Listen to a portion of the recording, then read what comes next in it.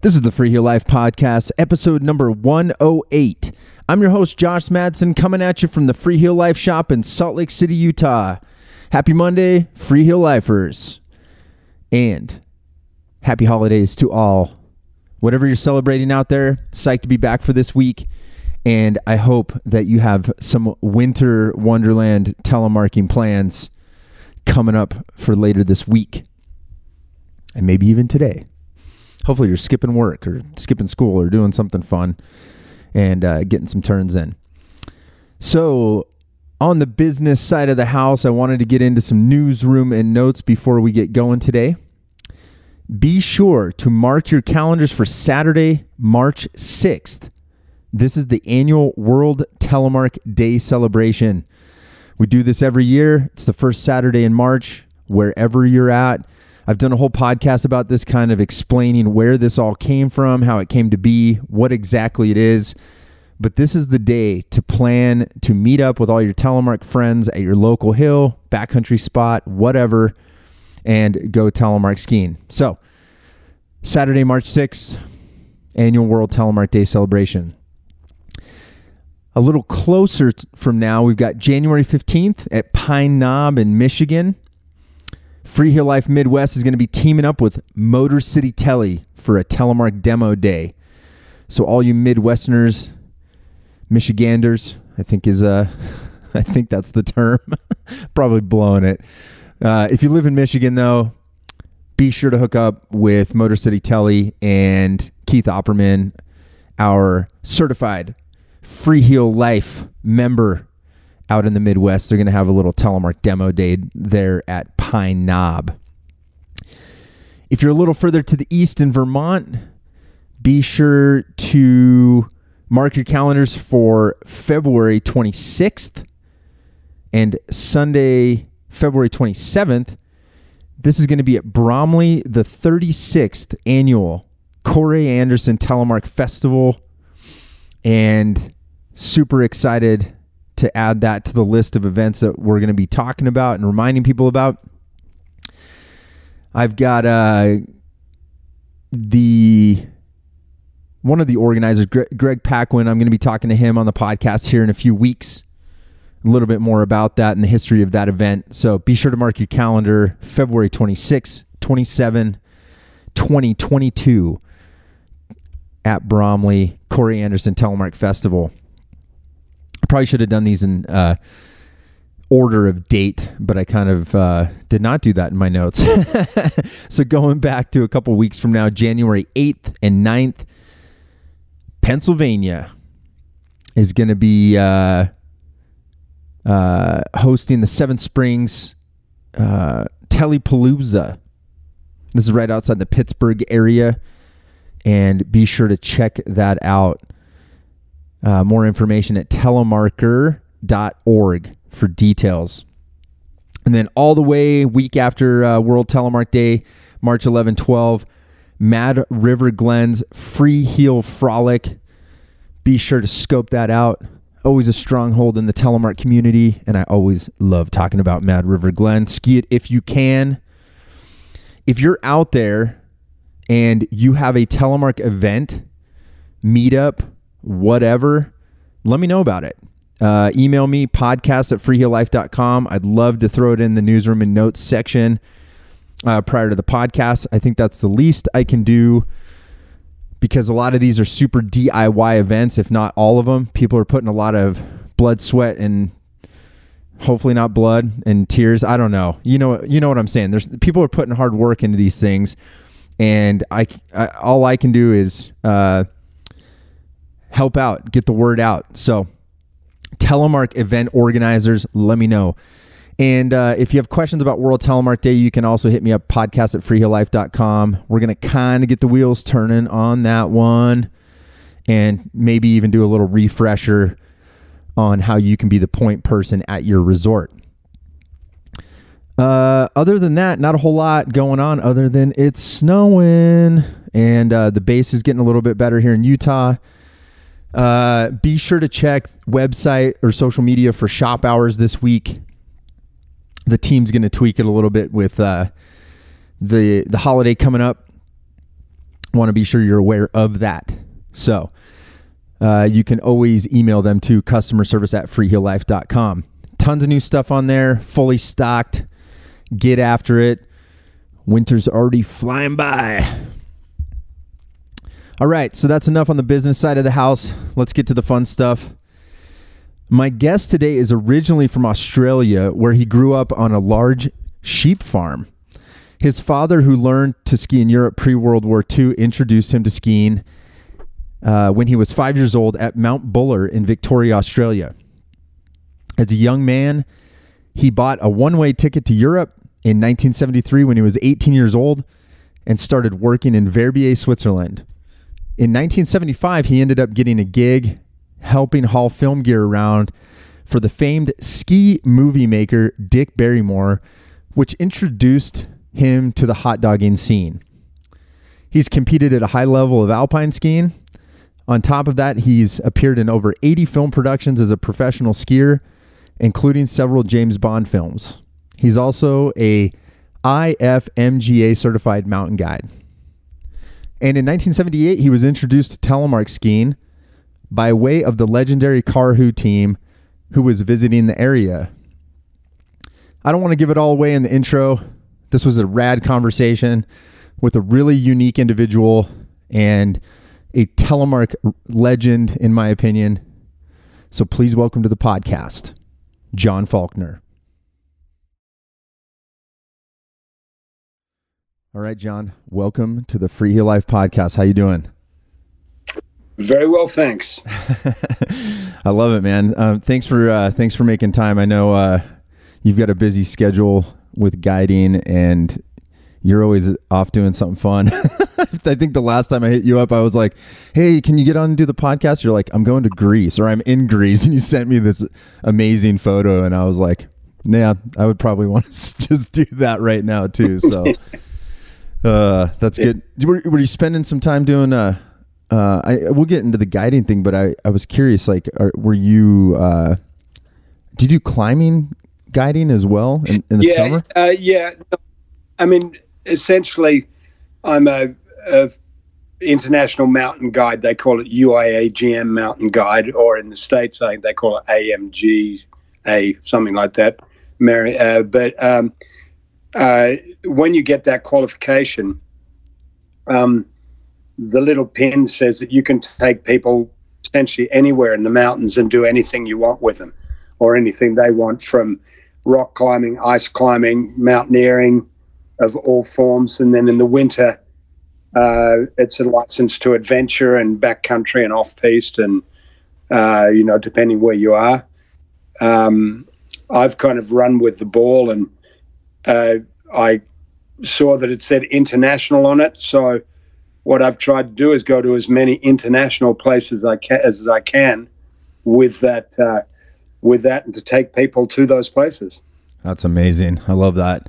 Well, and you're back in your home base. Is Verbier your home base?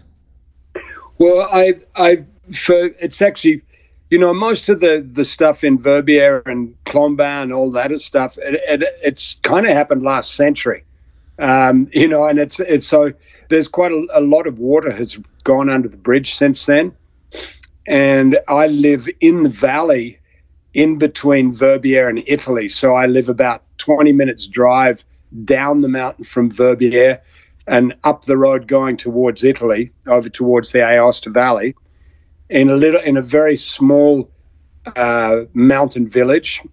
There's no bars, which is good. There's no shops, which is less convenient. But there's about 80 people living in the village, and I absolutely love it. There's no tourists, hardly any. Well, a few of the people ski a bit and stuff like that, but they're just regular local people living around. So you really feel centered amongst the chaos of tourism that surrounds us. Oh, that's awesome. Yeah, I'm sure. Yeah, all the things you mentioned, I'm sure you come to appreciate after being there for so long, like having an actual community that's just not a bunch of transient people on vacation and stuff. That for me has become really nice. And, you come back at the end of the day and you know who your neighbors are, and they're not going wild or anything like that. Every now and again, you'll have a glass of wine with them or something, or, but it's very, very relaxed. It doesn't have that urgency that most people have when they come on holidays. They've got to have a good time and they've got to pack as much in as possible. And I really, I enjoy that. I'm not quite as young as I once was, so I don't need to party that hard. Yeah, no, I know that feeling of I'm obviously a little behind on the age thing with you, but 20 years of being around skiers, I can me and my liver can appreciate that sentiment. So absolutely. Well, for people that aren't familiar with you, I mean, we just talked about where you live, but obviously people are probably picking up from your accent that you're not originally from there. So I was kind of curious, like, maybe could you take us back to like where you grew up a little bit and just kind of some backstory on that? Okay. I was born in Australia, in the what we'd call, it wasn't really the outback, but it was on the edge of the outback. It was in a sort of a semi-arid zone. And I was born on a very large sheep farm. Even by American standard, it was pretty large farm. It was about 300,000 acres with 75,000 sheep. So there was quite a lot of sheep in there. And my family was one of the major producers of merino wool, which is what everybody likes to wear nowadays.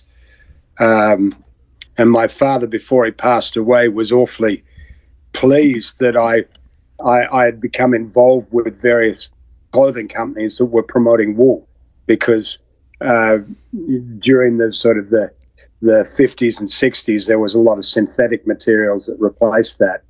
And he was really, in his 80s, but so pleased to see that people were coming back towards natural fibers. Wow, that's a lot of sheep, my friend. Yeah, it was good. So anyway, I came from the farm, and the first 16 years of my life, I lived on a farm, and 17 years of my life.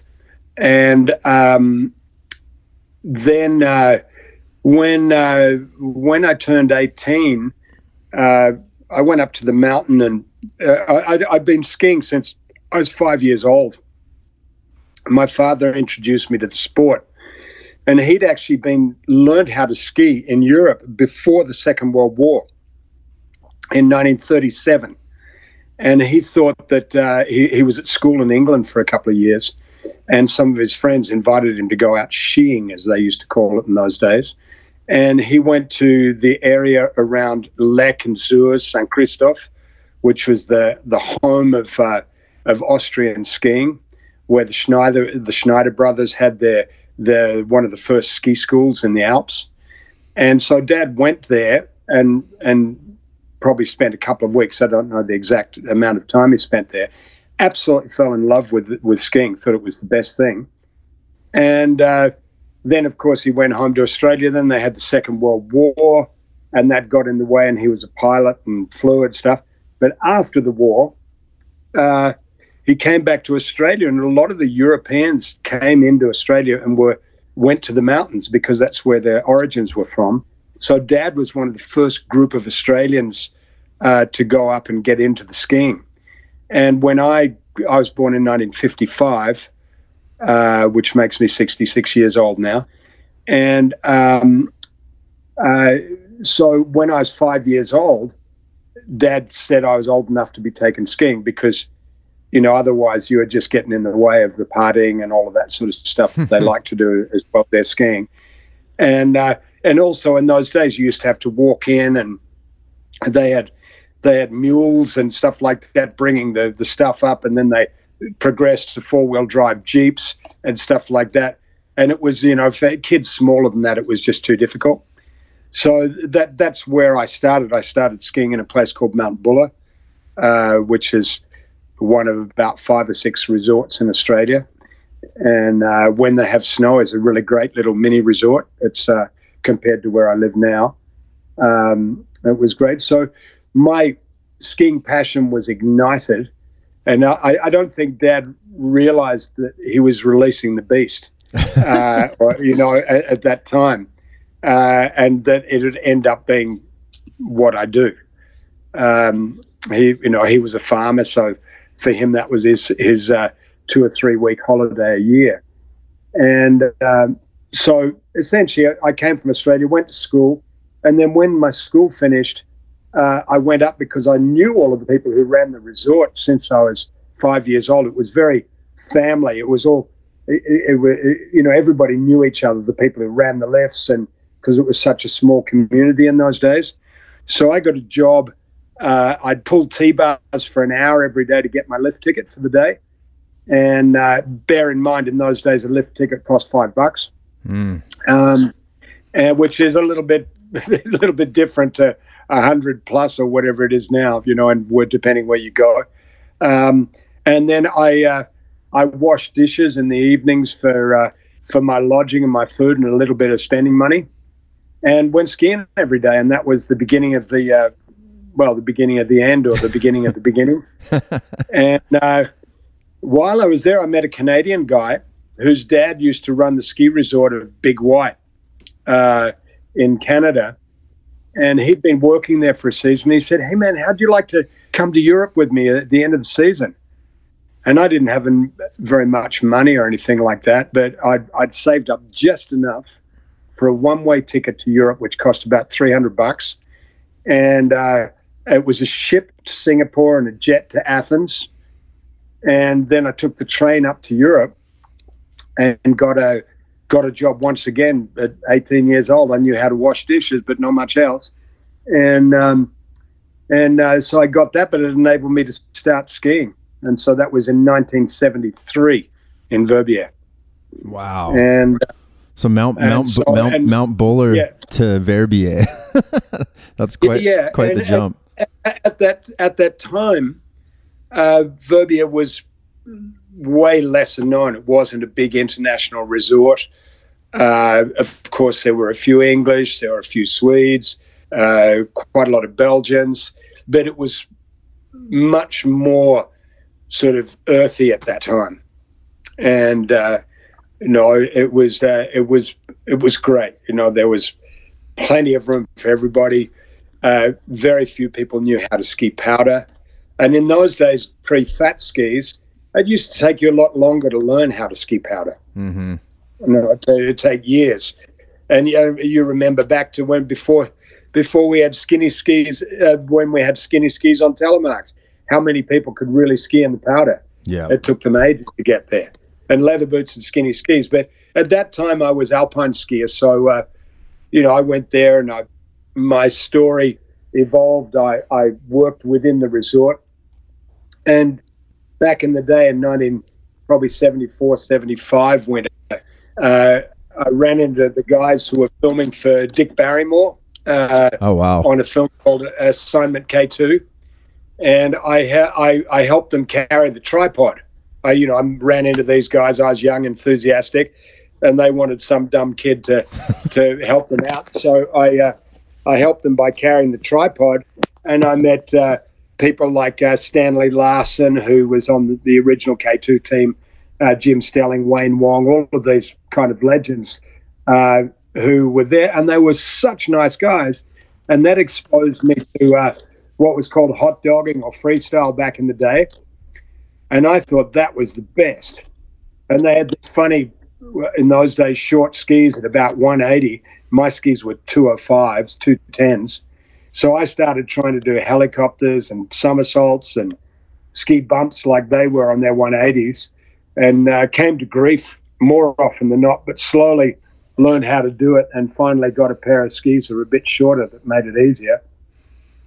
And my first sort of evolution in skiing away from traditional skiing went towards the freestyle, and I ended up competing over a period of time. I competed a little bit on the Europe Cup. I competed a little bit on the World Cup. I did a few competitions. I actually demonstrated on the European K2 demo team, doing somersaults, traveling around Europe. And it was such a great time, because there was so few people who were involved in skiing at sort of in the freestyle at that level that really the doors were wide open. And if you were enthusiastic and had a little bit of talent and had the willingness to go for it, lots of opportunities presented themselves. So was that mostly moguls, or was it like aerial stuff? No, I did everything. I did moguls, air, and ballet, because in the competition, they had 4 categories. They had moguls, air, ballet, and combined. So you could technically win money in 4 events, 4 disciplines. Oh wow! So you could have, you might have come in 15th in the bumps and 12th in the air and 9th in the ballet, but your overall title, you might have been 5th in the combined. Gotcha. When you looked at it, and so you had a chance of, you could win a little bit of money in 4 events if you're good enough. And obviously there were some guys who were just amazing, who were always in the top 5, so they were walking home with quite a lot of cash in their pockets. And so anyway, I was into that, but during that time, I really realized that I'm not particularly competitive by nature. I really enjoyed the energy of everybody and being around people. But what I enjoyed most of all was going skiing with people. And at the essence of it all, I realized that I'd rather be skiing than standing around on the side of the hill looking cool. So I've never ever really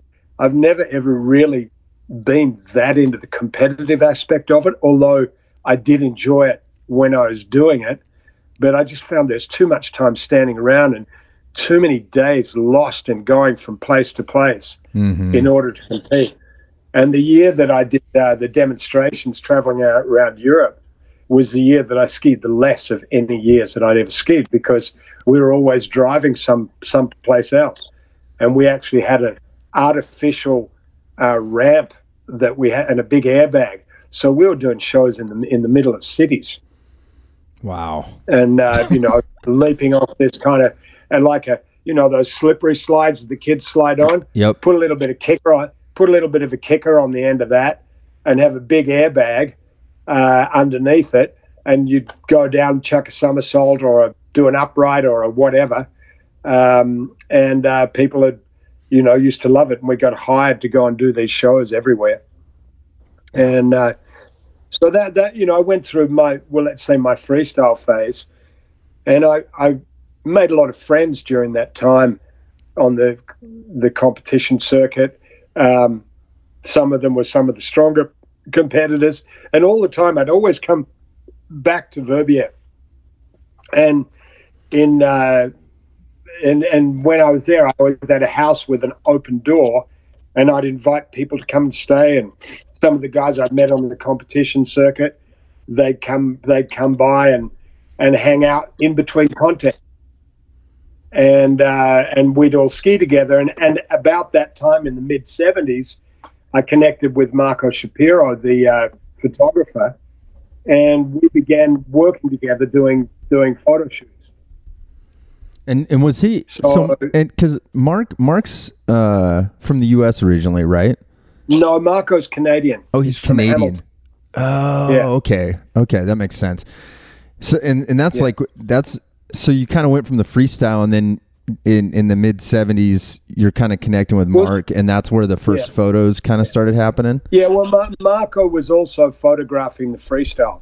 Oh, okay. So he was involved he followed the circuit when it wasn't too far away within Europe. So he got a lot of the photos.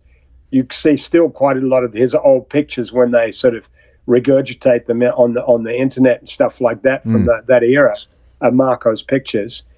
And at the same time, Ace Cavalli, he and I became fast friends. He arrived from Colorado. He's originally from Minnesota.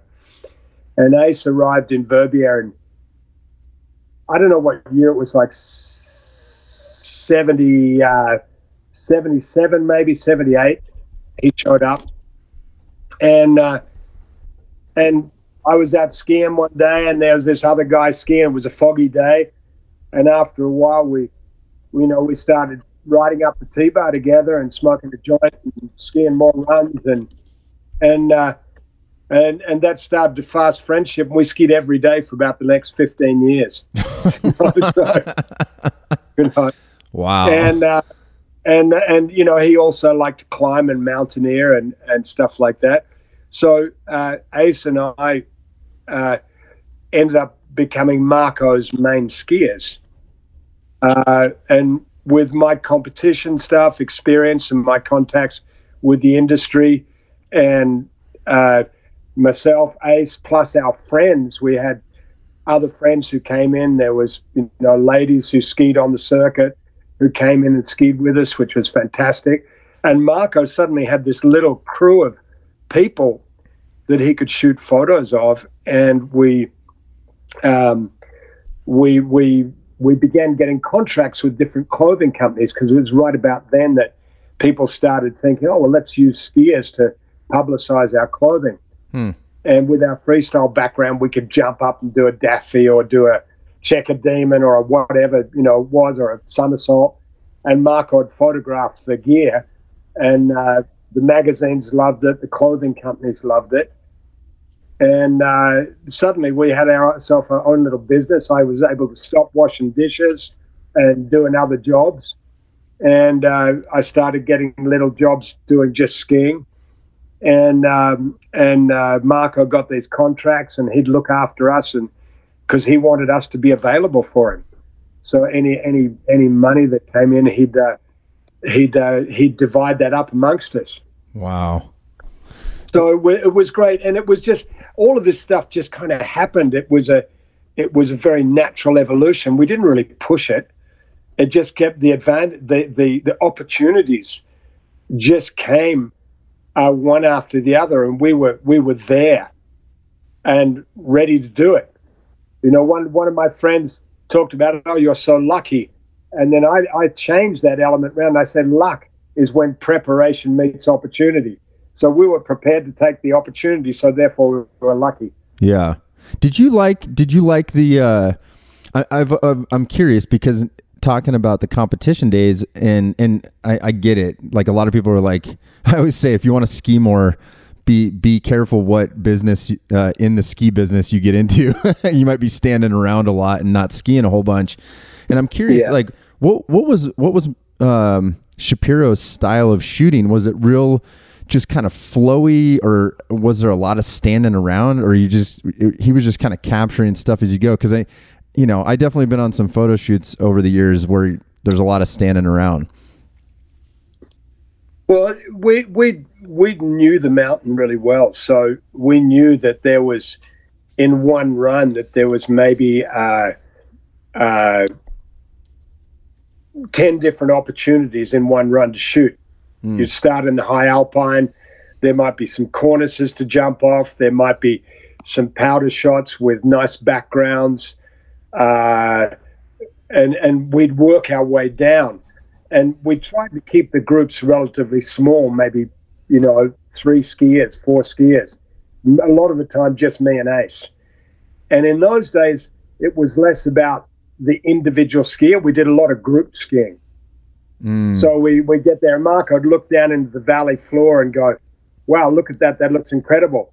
And it was very much teamwork. I'd just go, Marco, what would happen if we skied over there? He said, hang on, I'll just go and get in position. It was before radios and everything like that, so it was very intuitive.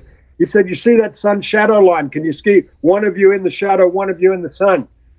And then we'd just go and we'd ski 300-400 meters, and he'd be just standing there with a long lens, bang, bang, bang, bang, taking shots. So we did a lot of skiing. There was some days when it was required to do stuff where we'd hike back up because either the shot was so exceptional he wanted to get another shot at it, or he forgot to put film in his camera or something stupid like that in the days before digital. And he'd say, oh, can you go up there, man? It's so awesome, and we were young and strong and stupid. So we said, yeah, we'll do it. And as a result, we got some fabulous stuff. But generally, it was about the skiing and shooting what you discovered as you went. Yeah, that's beautiful. And and it was great, And there were definitely times when it was more work than others. Yeah, you know what I mean. I get. Yeah. I guess at that point though, you've got the incentive of not having to head back to wash dishes at the end of the day. Absolutely. Yeah, you can give it a little bit of time. We were, when you compare it with film work, for example, which I did a lot of. I worked on over the years. I think I did something like 80 plus films of different sorts.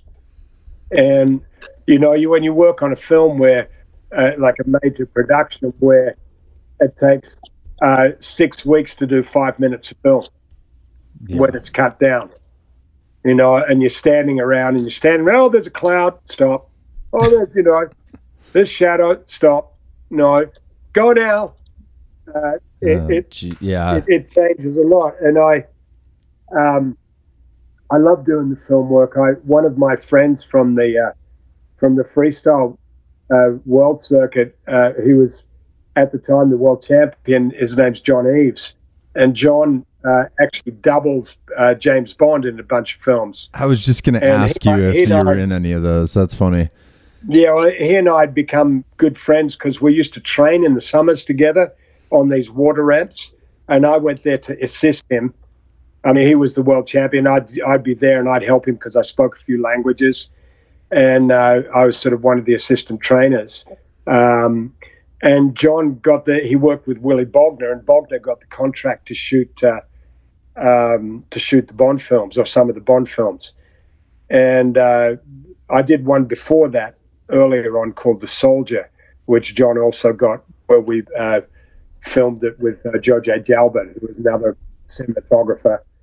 And so we did that, and I was a bad guy, and I died multiple times during the course of the film.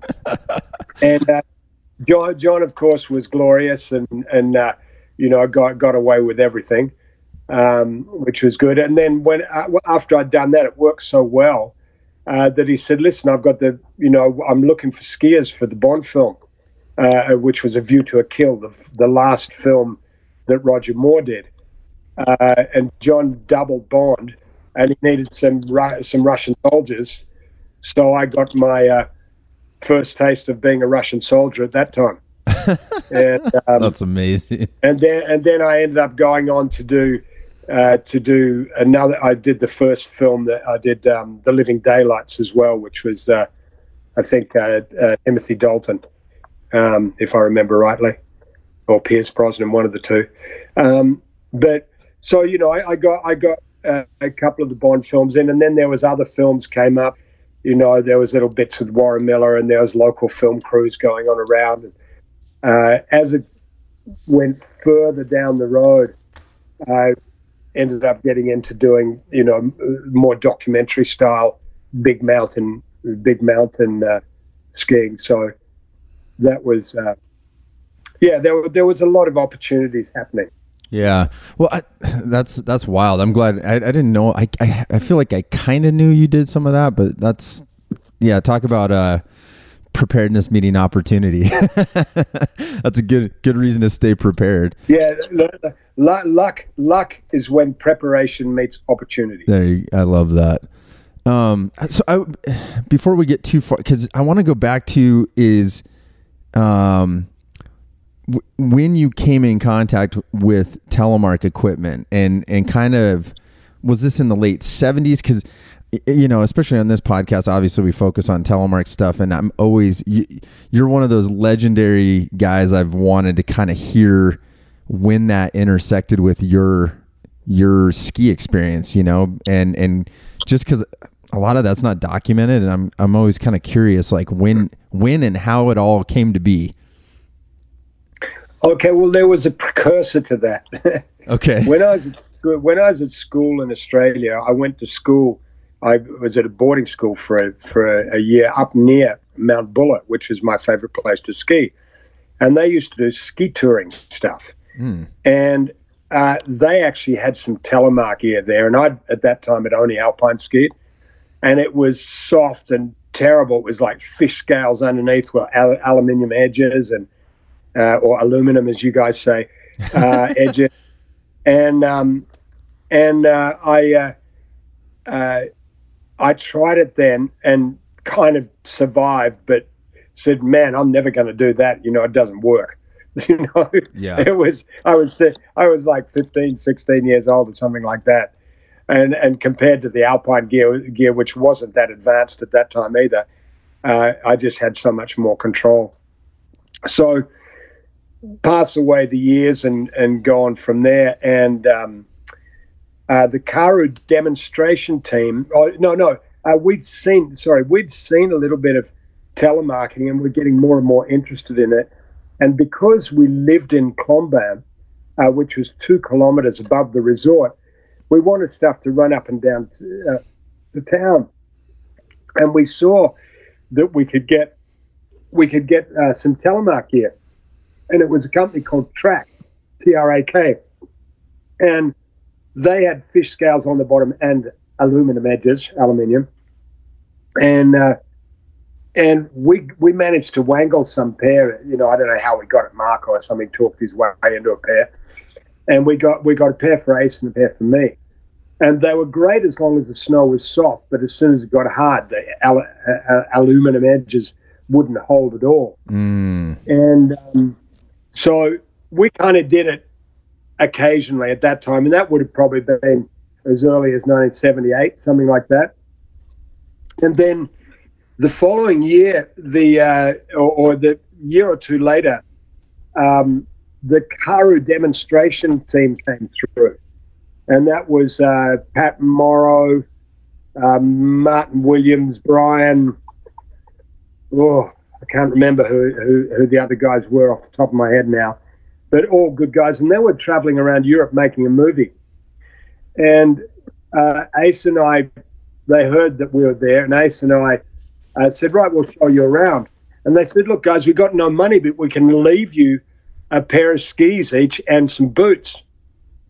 And so they put us on those things, and we were pretty strong skiers at the time.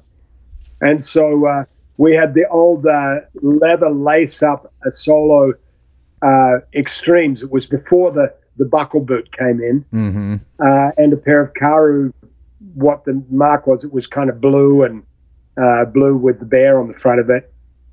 And so we got to, they gave those to us, and we kind of paramarked, did survival turns around while they were there with them, but had such a laugh and absolutely fell in love with it. So that would have been, somewhere between 79 and 80, maybe 81, something like that. And we'd already been telemarking for a couple of years, a little bit, but it was, with proper skis with metal edges, you could actually go places. Right. Whereas until that, we just used it as a vehicle for traveling, up and down to the house. And so that was the beginning of our association. And Pat, then of course, Marco started taking some pictures of us doing it once we got our act a little bit together with it. And he sent them into Karhu and to Azalon.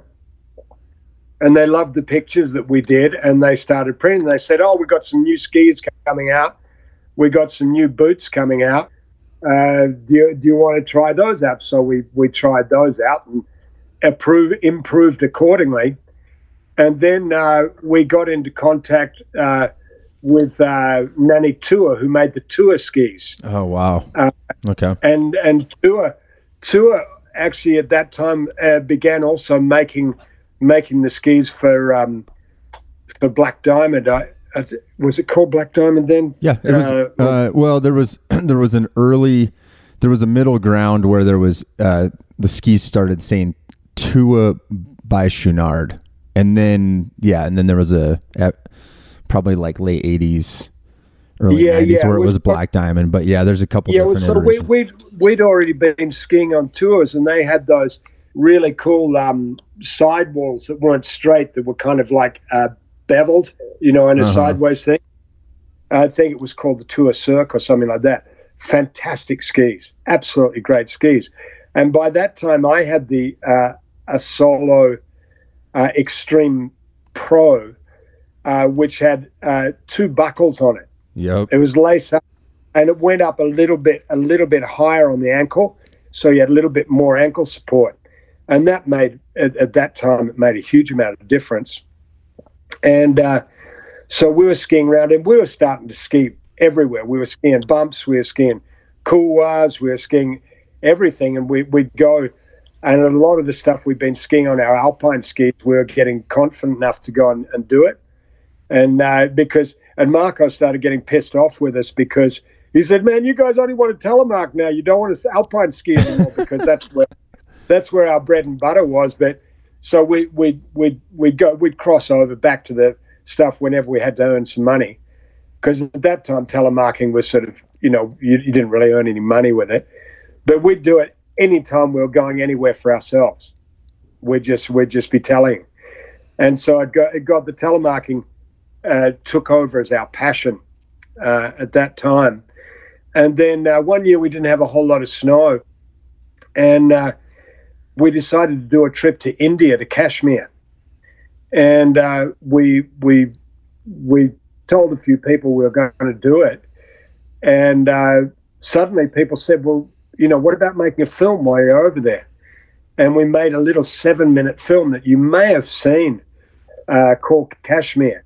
I think I showed it. I think I showed it once at the trade fair in Salt Lake. I almost was wondering if you should, because I think the first time I met you was in Valsenales at Schnauzdal, and I think you may have showed it there. Well, I've been showing it on and off because it's kind of become a little bit of a classic in a sense that it was true. It was leather boots and skinny skis, with a true telemark attitude. And Ace at that time, he came back from the States, and he'd somehow managed to get hold of a pair of the first Merrills with the plastic cup. The super comps. Do you remember that? Oh, yeah. Yeah, exactly. So, he suddenly, I didn't get a pair of them, but he suddenly had those. And then I'd started tweaking my boots so I had a little bit more support, just around the ankles. I had a little bit more lateral stability and stuff like that. I did a couple of little add-ons in there just to make it work better for me. And we were, we'd go anywhere, do it, and ski anything on those things. And we started skiing, even sort of some of what, I don't really like the word extreme, but we skied some quite steep lines off quite steep big peaks in the Alps on that gear. And it was a real evolution for us. And because we're into telemarketing, we met a lot of the people at that time, and we became involved with some of the companies. I went on an expedition with Ace to Russia, and we needed some double boots, and Azolo at that time didn't make double boots. So we were put in touch with Scarpa, and Scarpa had a boot called the Logan, I think it was, and it was a double boot, double lace-up boot. Mm-hmm. And so we got these double lace-up boots, and they actually made a special inner for us that was sort of more, maintained the heat more. And so we did that, did some great photos for them in a big mountain in Kantengri. We went there and did an attempt, the first winter ascent of Kantengri, which is 7,000 meters plus, and got our asses totally kicked.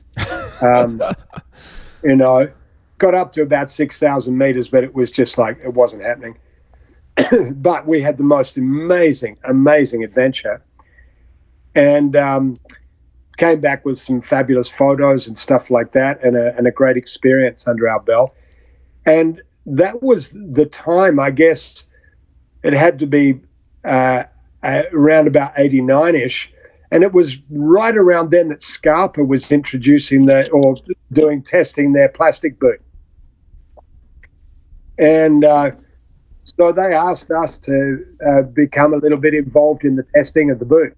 Mm. And that was super exciting.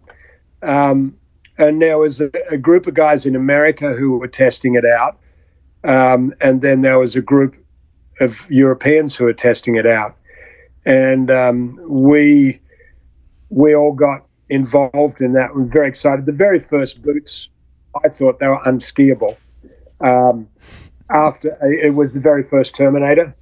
And after skiing in leather boots, which were so soft and like having a pair of slippers on your feet, to get into this rigid boot.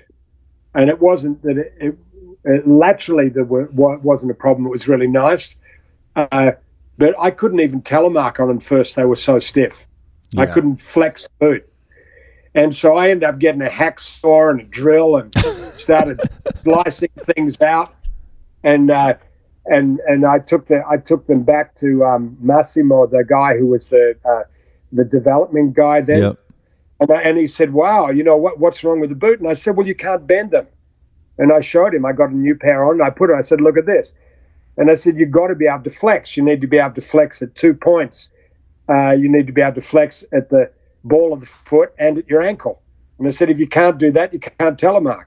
And he said, "Yeah." He said, "Okay, that makes sense." And we talked about that. And then I showed him my boots, my leather boots, and I showed him how the if you look at the flexion point at the over the ball of the foot, that it wasn't straight across, because the original Scarpa boots were straight across the bellows. Yeah, they didn't go to the articulated bellow for a little while. It was like that straight across toe. Yeah, so I showed Massimo that with the curve in my leather boots, and I said, and I'm not taking credit for that thing, but I showed it to him, and I think maybe some other people had also showed him. But I said, "Massimo, you see how there's a curve in there? Would it be possible to do something like that on the Telemark boot?" And he said, "Well, the only problem is we've got to change the mold totally. We've got to build a new mold to do that." I said, "Well, it might be worthwhile considering that." And I think there may have been some other people who'd made similar comments about that at that time. And so the next edition came out with the curved bellows in it. Yeah. So that was my involvement in the sort of origins of the plastic boots anyway, which I was really psyched to be involved with. And we continued to test the boots for a long time over the years. I always went for I never liked the really big, beefy boots very much. Mm-hmm.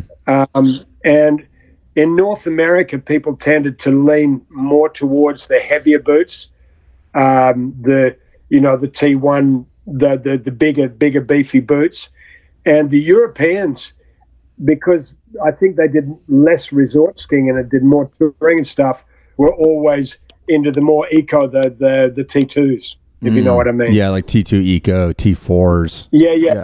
Exactly. So I was always pushing with that, because I just never, I still, in a part of my mind, I still liked the feel of the leather feel. Mm-hmm. And I felt with the T2 eco, I had something. And I always got a softer one. I got a softer tongue and everything like that, so I could have something that flexed. Yeah. All I was after was lateral rigidity and a little bit supportive I got in the back seat. Yeah. Coming from leather, I really tough. I really like to have a smooth flex in the ankle and the thing. And in those days, we were good enough that we could keep up with anybody and ahead of most. So that wasn't an issue. It was only when fat skis came up that really the differences,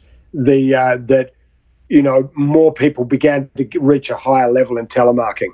Mm-hmm. Yeah, that definitely that's my observation. And until fat skis came along, there was a real big gap between the strong telemarkers and the sort of let's say they weren't bad telemarkers. They were just people who didn't have so much experience. And when the fat skis came out, it sort of lifted the level of everybody. Yeah, no, I can definitely see that. Well, and I'm so with all that background, like your boot testing, you've kind of gotten to the film and photo stuff. Is it kind of during the 80s where you start sort of moving towards this becoming a mountain guide? Because honestly, I remember, I think it might have even been meeting you one of the first times. I just remember hearing mountain guide in Europe. It was a lot more common, at least when I first was traveling 20 years ago. I'd hear like, oh, that guy's a mountain guide. And at first I just thought, oh, he must be like a guide in the area. I didn't quite understand at that time it was put it this way, the difference was in those days in the States, it was before America entered into the UIAGM, the Union International of Mountain Guides.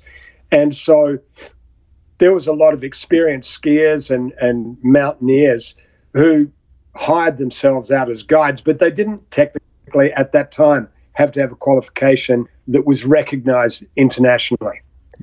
And like everything, they want to standardize and get everything. And there was some amazing guides, but there were some pretty dodgy ones as well. and in Europe, because of the tradition, the mountain guide tradition started when they were climbing the first guys up Mont Blanc, the first guys up the Matterhorn, were all with local guides. And then over a period of time, they decided that they needed to create some standards to become guides, to be able to actually hire yourself out as a guide. So that was the in Italy they had a mountain tradition, in France, in Austria, and the initial countries involved were Italy, France, Austria, and Switzerland were the first places all along the Alps that created a mountain guiding community, and then they joined together to make an international community. Slowly that evolved, and then they decided, well, if you want to be qualified as a mountain guide and have the full recognition, you need to be qualified summer and winter. Right.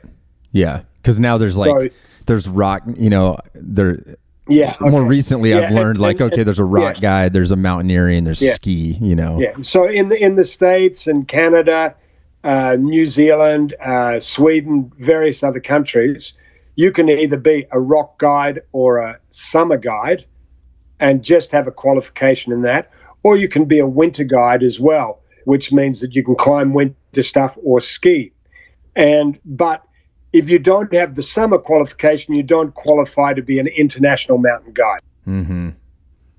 You're recognized within your qualification, but internationally you are not classed as a full mountain guide. That's only when you've got all of the. That's only when you've jumped through all the hoops in summer and winter disciplines. And so when did you kind of start your track down? I mean, was that sort of an opportunity thing too, or was it something you sat yourself down and said, I'm going this direction? Well, put it this way. I mean, I parallel with what I'd been doing in the 70s, I started doing my ski instructor's exams as well. So I became a ski instructor, and then I went on to be an examiner for the ski instructors. And then I did a Telemark exam sometimes in the 80s in New Zealand, which I was really interested in. But I was one of the trainers for the Australian ski instructors at that time. And then all during this time, parallel to that, I began climbing. I was climbing for myself because I used to like to climb as well. And we'd start climbing and skiing. So we were developing our skills in the mountains. We're learning how to use ice axes, crampons, and move about in the mountains on all sorts of terrain. And so that happened over let's say a 10 to 15 year period. And I was so busy with the films and with Marco doing stuff, I didn't really have any time to sort of look at that as becoming a mountain guide. And in 1990, I had quite a bad accident with my knee, and it meant that I could no longer do. The doctor said, "Look, you shouldn't really jump," because I'd been making my living from jumping out of helicopters and doing all sorts of weird stuff, and and I was in quite high demand as a stunt skier in those days, and then suddenly all that stopped, and it was a bit of a shock to the system. And one of the things I could still do, I could still rock climb, I could still do a lot of that stuff. And I slowly built myself up while I was in recovery, which took a couple of years because I had to have a second operation, as it was quite critical. And then what I could still do is I could technically still ski really well. But I just had to avoid jumping off big things.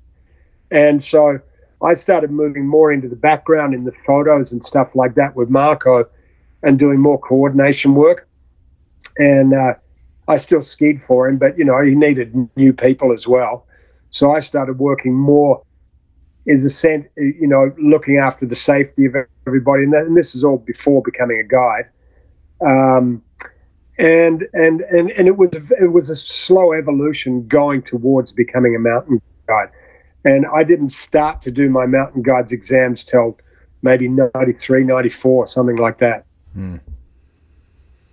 Yeah. And I don't know what it was like back then, but I've more recently met other mountain guides, and it's a commitment, I think, it's not just like to become like a fully certified, recognized mountain guide. It's a big deal, and there's not a lot of them out there.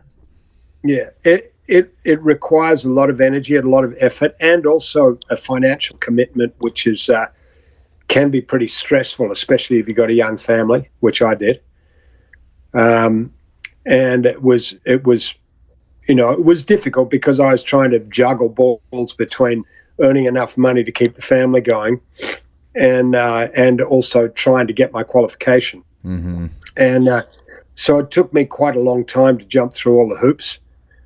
And I ended up finishing, doing my final mountain guides exams in New Zealand, which is an amazing place to do your guides exams, because every time you go into the mountains, it's like a mini expedition. You're going in and you're flying in planes and you're taking food in and cooking, and there's no guardians in the hut, nobody looking after you, and you're it essentially. And they get filthy weather and amazing mountains and amazing situations. So I did I did it because it was hard for me in Europe with I speak French really well, but a lot of the technological terms and stuff like that, I found it really, really challenging to follow it and everything like that.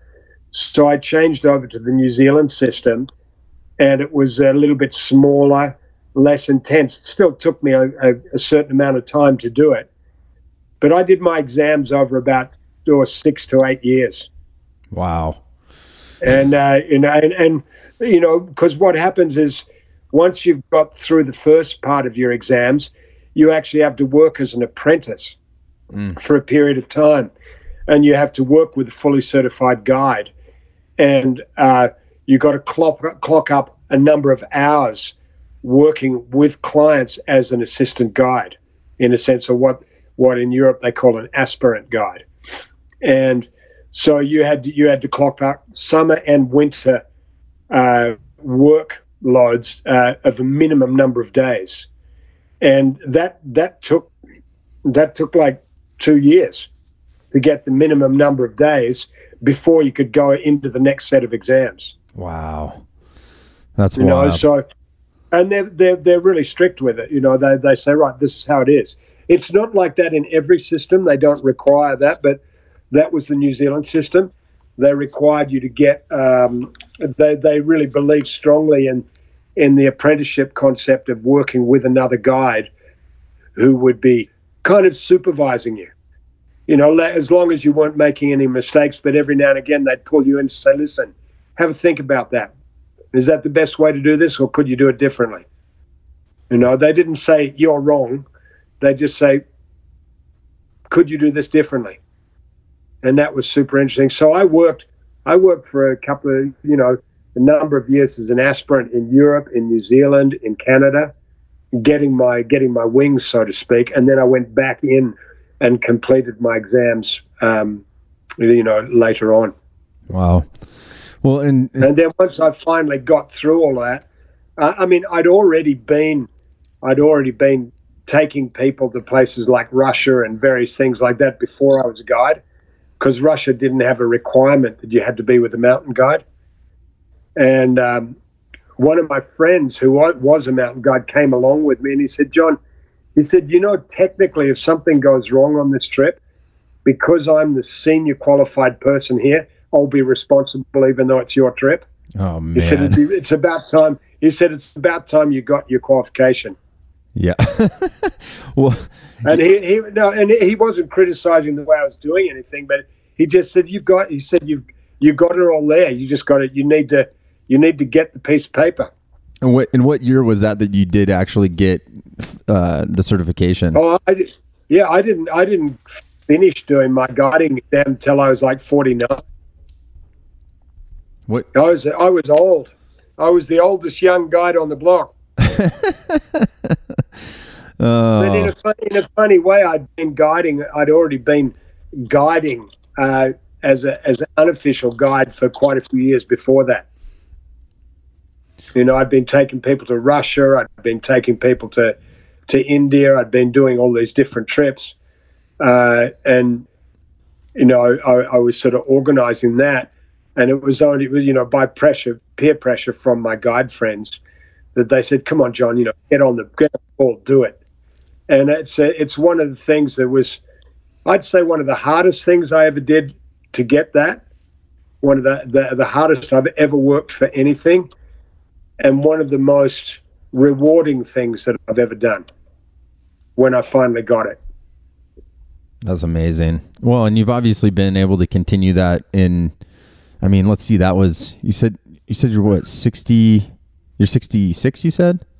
So you've been going, over like... Well, no, I've been guiding now as a fully qualified guide for 16 years. Yeah, right.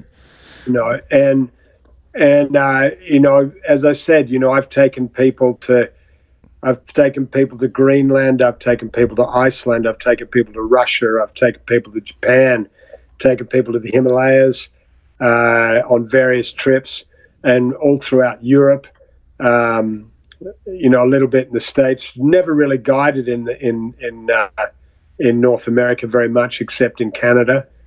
But it's just been ongoing and magnificent, wonderful. That's great. Well, how do I'm sure there's some people that are probably listening, like if someone's interested in hiring you, how do they get a hold of you?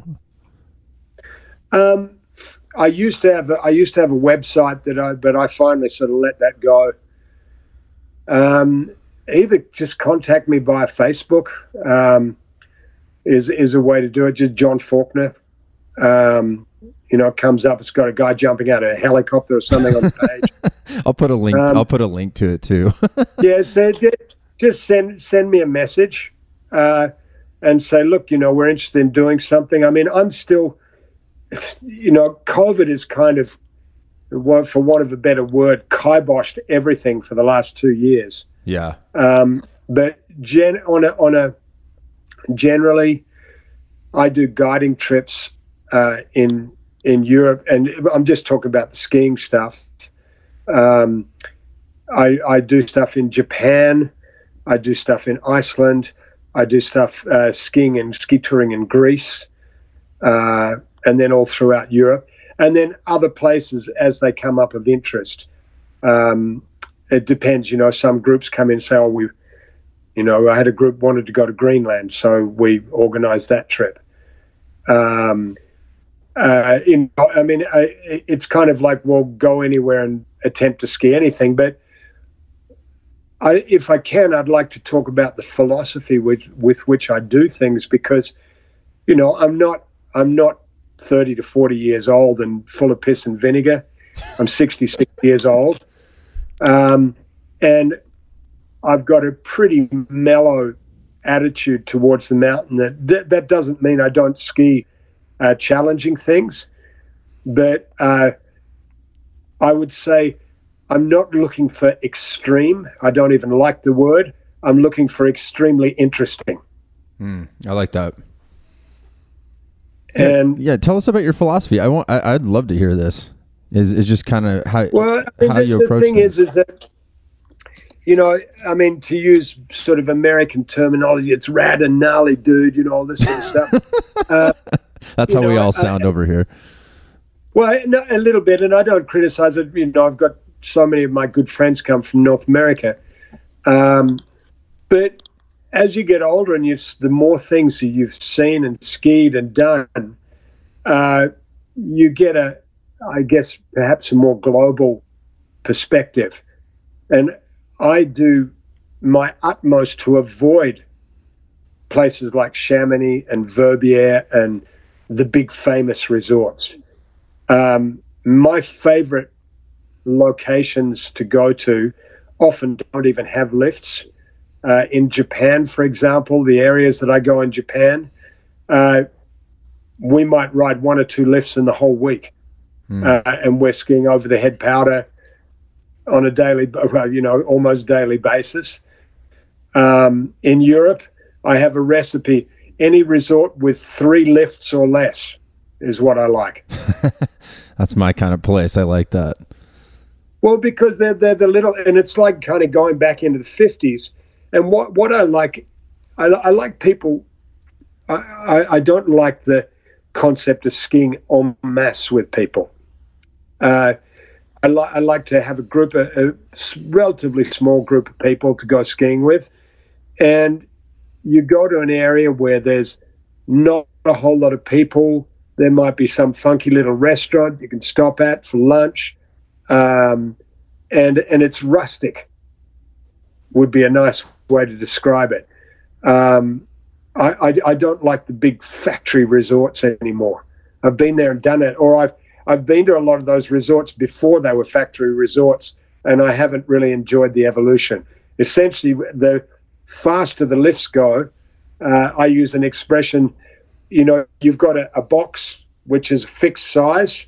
The faster the lifts go, there's more flies in the box. Does that make sense? Yeah, no, 100%. Yeah, so you've got all of these people buzzing around inside the box, and you've got like a lift that puts 3,000 people an hour on top of a mountain. And in the old days, the lifts were so slow that you'd spend more time standing in the lift line, and there'd be fewer people on the runs, which was actually a lot more relaxing when you did get to ski, but you had to have patience. And now my preference is actually for ski touring. So I tend to go to places where I might ride up 1 lift, and then I only get a one-way ticket on the lift, and then I start walking, and I'll walk for an hour or 2 hours, and then you might do a run of 1,500, 2,000 meters all the way to the valley floor, and then by the time you get back, if you have a little bit of lunch, it's almost 4 o'clock, so you may as well go to the pub and have a beer, and then you go and do it all over again the next day. You're not doing multiple runs, but the run you're doing is such a beautiful quality run. You almost don't want to spoil it by going into the resort and compromising on the quality that you had in the day. No, and I feel like we share that sentiment. I mean, like I said, I mean, I'm younger than you, but it's the evolution of skiing in that sense, in terms of the commercialization of it. It's, you know, I guess you could argue like it's really cool that more people are having the ability to go, maybe. I mean, but yeah, it's there's a different feel, and I like that funkier, you know, those are the places I seek out here. If I'm going to go to a resort, I want to go to that weird, obscure place where, you know, people don't go. And I'm not necessarily looking for like the vertical, you know, and people are always like, where's your favorite place to ski? And they're, you know, It's like I'm supposed to be like Alta, Jackson Hole, you know, like all these big crazy places. And honestly, I like the, you know, taking the 2-person lift up that's slow and hanging out with some interesting folks, just, you know. Yeah, I mean, before, when I was younger and before I was a guide and working with people, what I realized is that a lot of people, when they get away from their life, which is pretty frantic and full on, really appreciate it. You see, in the first couple of days, they're pretty wired. Then about the middle of the week, they really start to settle down and they see where they are, and they take the time to stop and look around, and they really appreciate to do just a really beautiful quality run. And then when you get down to the bottom, is kind of, well, you could go back and ski some more. Sometimes what I do is I just say, okay, guys, if you want to go and ski in the resort, I'll just see you tomorrow morning. You know, and it's because it's already, they got like an hour and a half of skiing left to go. And if they want to do that, that's fine. But my guiding job is essentially finished as soon as you get back inbounds again. Mm-hmm. You know, I mean, what they're hiring me for is to keep them safe when you're outside the boundaries in terrain that is not patrolled. Yeah. Yeah, absolutely. And they don't need me to go and fang and ski the bumps or do whatever they want to do. They don't need me to do that. But, you know, I can hopefully guide them safely through terrain that could be a little bit dodgy, and give them a great experience, you know, on a couple of runs. And then I'll set them loose to go, and they can, if they've still got energy to burn, they can burn it up doing a few runs in the resort. Yeah, no, that totally makes sense. Well, I guess before we wrap up, before we hopped on, you were talking about kind of your next adventure. I'm just kind of curious, maybe, where you're headed. You kind of gave me a little snow report. I think we're waiting for snow here too, so I feel your pain. Yeah, I saw that. I've been following, you know, what goes on over there as well to a certain extent. Well, at the moment in this part of the Alps, around Switzerland and Chamonix and stuff like that, our little pocket, let's say around Verbier, we've had almost no snow. They're only skiing on man-made snow at the moment. There is supposed to be a considerable snowfall coming in this weekend. What actually comes, we will see in a couple of days' time. You could call me back and I'll tell you. But they're because it's so particular where we live that we kind of need a northwest flow in order to get quantities of snow. If it comes to the west, Chamonix gets it. If it comes from the east or northeast, you know, over towards Austria, they get it. If it comes from the south, the Italians get it. But when we get northwest, we get the goods, and it can be fantastic. But we're yet to get the first fall yet. So we're waiting here. But in the east and further to the south, they've actually had snow. And they've had snow for like a month.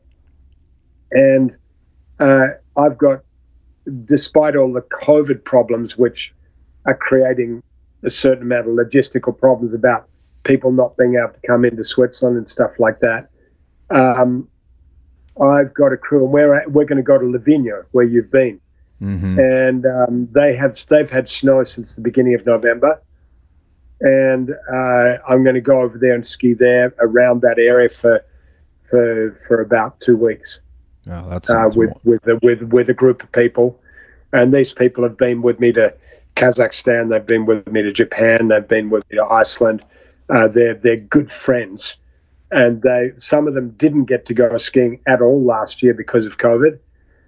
So they just really, really want to get out and start sliding around. And but it's kind of like a reunion of friends. And we might have a couple of other friends come in and join us while we're there during the course of the week. And then hopefully by that time there's some more snow comes back here for when I get home. Yeah, fingers crossed. I know I was thinking that today. It definitely is a little bit late start, but That's the way it is sometimes. Well, so. it'd be great. It'd be great for all the businesses if we have a snowfall before Christmas, because that's the crucial time for all the business guys and everybody like that.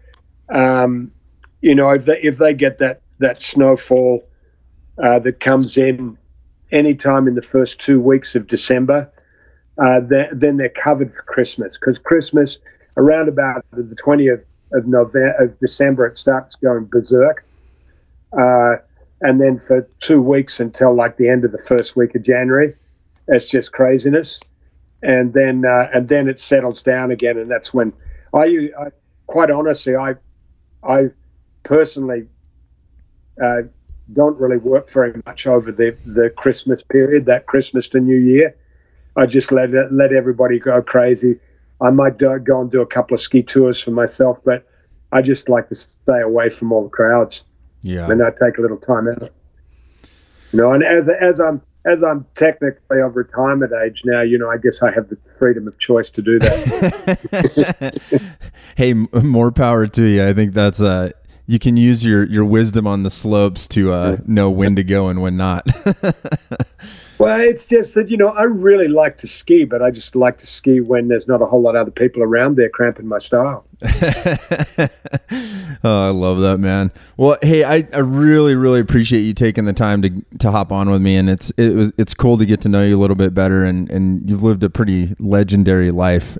It's even after having talked to you for this episode, it's apparent you've managed to do some pretty awesome stuff. I think hopefully it's inspiring to some young folks that are starting their little journey too, and may look at luck a little bit differently. So, yeah. Well, I think if you got a passion, it's really good. But I think also that it's really important to slow down a little bit sometimes and look at where you are and look at the situations and don't be in a hurry. Do a lot of things, but don't be in a rush about it. And then you take the time to appreciate the situations where you are and to learn. Because I see a lot of people, they come out from, the cities and stuff like that, and they're so desperate to do stuff. They're carrying the stress from where they live and where they work into what they do in skiing, and it's got to be at 1,000,000 miles an hour. And for me, I think I've had a successful week if I can slow people down a bit. Yeah. Yeah, that's a thing that most people don't have anymore. Yeah. Oh, I love that. Well, we're all getting sucked into it all the time, Yeah, it's hard. Everything is going 1,000,000 miles an hour around us.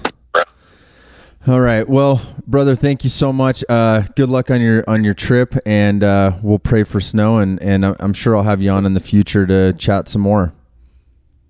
Well, listen, if you get over this way, just so we're always around here somewhere if we're not away. So just stay in touch. I will for sure, man. I can't wait. Yeah. Enjoy. Have a great winter. All right. Talk to you soon. Later. Okay. Ciao. That's a pretty amazing life we just went over on that conversation with John. Really appreciate him taking the time to line that conversation up with me, and what a privilege it was to kind of run through some of the stuff he's done in his life. And I think the biggest takeaway from those types of conversations that I have is just without being too cheesy is follow your passions in life, and good things will happen. And I'm not saying that if you follow your passions in life, you're going to make a ton of money, but I love talking to people where you just look at sort of the ebbs and flows, and you just happen to be in one place and something happens and it kind of takes you this other direction you might not have thought about. And also just, seeing what I guess it's the whole thing, like, when you put effort into something, good things are going to come out of it. And to see how many movie productions he's done, he's been able to travel the world. And to see someone in their late 40s actually certify as a mountain guide, I love that part of the story too. I think that, age is just a number, and there's plenty of time, and as long as you stay safe and make good decisions, there's a lot you can do in your life. And I think he's John's a great example of this, and I'm really inspired by his story and all the cool stuff that he's done. So I hope you enjoyed it as well too. It's fun to connect with some of these folks that have helped shape the way Telemark looks now in 2021, almost 2022. And it's just wild to think of all the things that have happened during that time. So thanks for listening. As always, we would love to be your preferred Telemark shop. You can shop with us online at freeheellife.com. You can connect with the team either by going to the shop or emailing customer service at freeheellife.com, and they will get back to you. Our other company, Telemark Skier Magazine, you can find telemarkskier.com for articles, gear reviews, and more. Craig Dossey's at the helm of that. Another Telemark legend and someone who's put a lot of time, energy, and know-how into the business of Telemark over the years. So check that out, telemarkskier.com, freeheellife.com. These are the things that help support the podcast. They help support everything else. And I would love to hear from you. Email me, podcast@freeheellife.com, and let me know what's going on in your neck of the woods. Wherever you're at, let me know about events. Like I said at the beginning of the podcast, I'm happy to promote those at no cost to you. Just let me know. And other than that, I think we're good to go. I'll be back next Monday with the first podcast of the new year, and it's going to be great. If you have some time and you're listening on Apple Podcasts, be sure to rate and review, and it always helps me know what you're thinking and helps get the podcast out to more people so we can get more people in the know about what's going on in the Telemark world. So until next week, enjoy the holidays. Hopefully there's some powder and some soft turns where you're at. And of course, spread Telemark always.